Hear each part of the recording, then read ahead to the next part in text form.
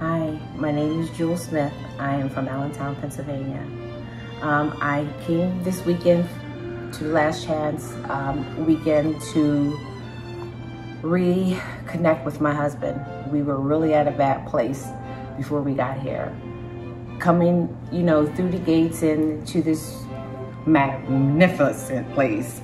I came here very angry, unbeknown to some people, but I was very angry. And I technically already had in my mind that I'm coming to support what he wanted, but my mind was already made that 9 times out of 10 this is not going to work and I'm going to be out.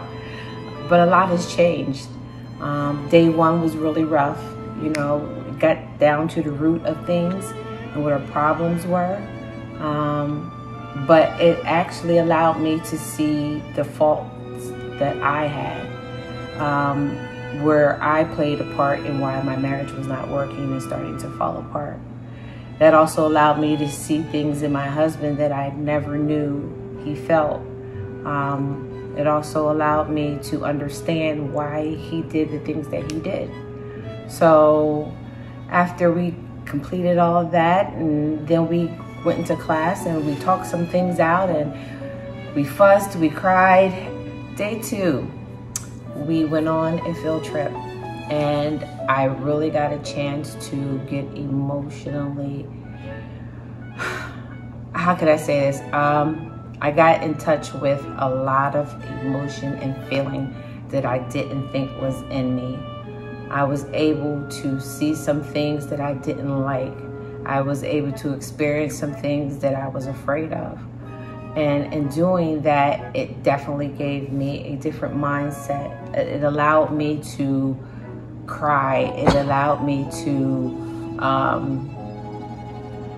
feel scared. It allowed me to have all kinds of emotions that I didn't think I still had in me to come out. We went for walks. That walk enabled us to talk. We talked about any and everything. We talked about the things that we want to see in our marriage. We talked about goals. We talked about setting boundaries. We talked about the things that we never talked about before, the things that we never thought about having in our marriage, but now knowing that those are the best things that you need to have. You have to set boundaries. You have to have goals. Your spouse is not a mind reader. He doesn't understand, or she doesn't understand what you're thinking, or you don't function the way he functions and she doesn't function the way. It's just a back and forth things. But when you can talk and you can say, this is what I think this particular situation is, then you can come to some common ground on how to restore it. I'm in a better place. I'm in a place of understanding. I'm in a place of renewal. If you are going through anything of that sort, this would be the best place for you to be. I can honestly say that when I leave here, my marriage is going to be renewed. My thought process is restored. And I can only thank Danielle and Hassani for that, and God. Because if it wasn't for the 3 of them to help me through this journey, I probably would be still stuck in the mindset that I had that my marriage was over. So I thank you.